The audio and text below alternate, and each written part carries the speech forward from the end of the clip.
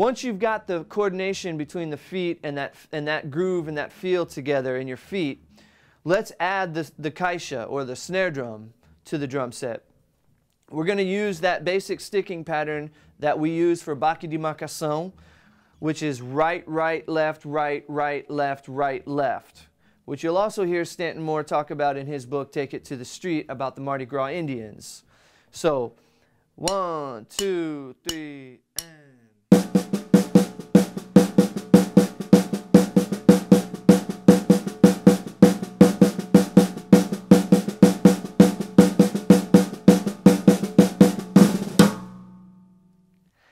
Again, I'm going to put emphasis on the feel of this. We're going to remember that swingometer. We're going to turn that dial all the way down to Brazil, and we're going to really swing those 16th notes hard.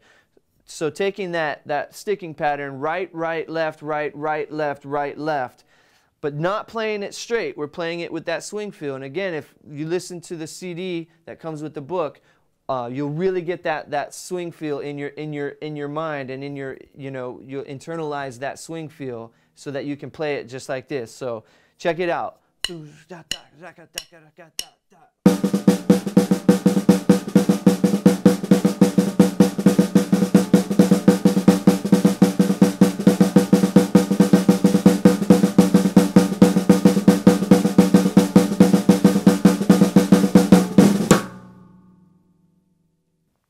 Basically, you're taking the 16th notes. You've got 4 16th notes, and 2 of them are getting crushed in the middle. So if you could write out the 16th notes, they would look like that, right? Instead of even, those 4 16th notes would look like that. So you got da ka da da da ka da da da ka da da da ka da da da ka da da da, and it's very important to sing that.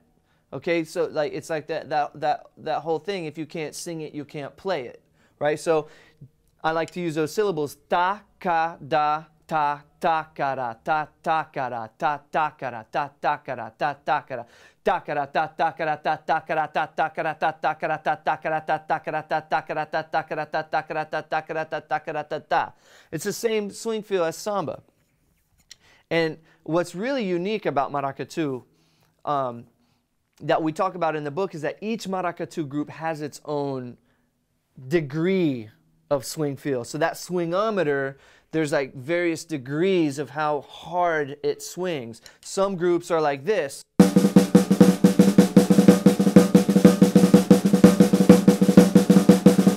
Some groups are less.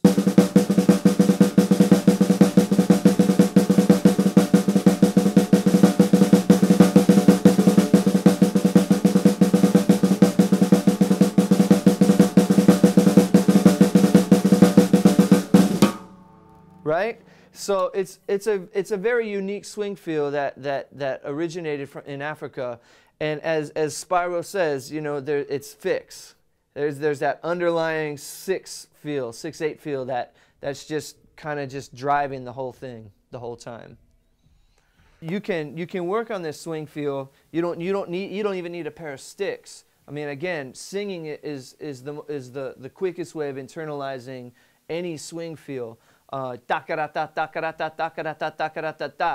even if you're on the subway, if you're walking down the street, if you're on the bus, I don't advise you doing it while you're driving, but you can take both of your hands,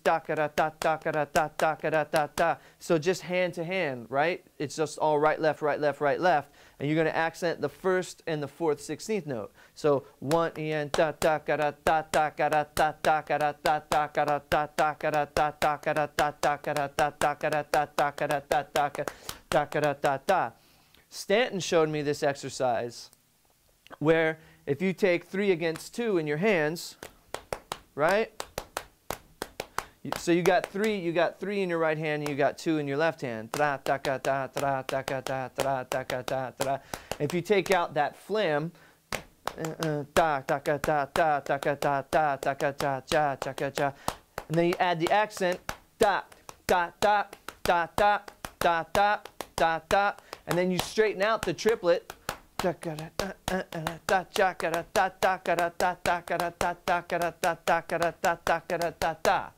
Basically, the triplet becomes the 16th note, and now you've got the swing feel. you know, the Brazilian swing feel. So that's really helpful. That was helpful to me when Stanton showed that to me, because it's an interesting way of articulating the swing feel. Because, man, swing feels, it's like an accent. You know, it's like how do you describe an accent in English? How do you describe the way somebody speaks in Mississippi or North Carolina as opposed to the way somebody speaks in Boston? You know, it's the same language but a different accent, and it's almost impossible to write that out. You know, the dots on a page can't tell you how to feel the music. You've got to listen to it. If you lived in Mississippi for 10 years, you'd start to understand that accent, and you'd start to speak with a draw. And it's the same thing with music. If you live in Brazil, or if you live with the music of Brazil for 10 years, you're going to start to play with that accent. You know, and so that's, to me, in my opinion, that's all these swing feels. They're just accents. We're speaking the same language, just with a different accent.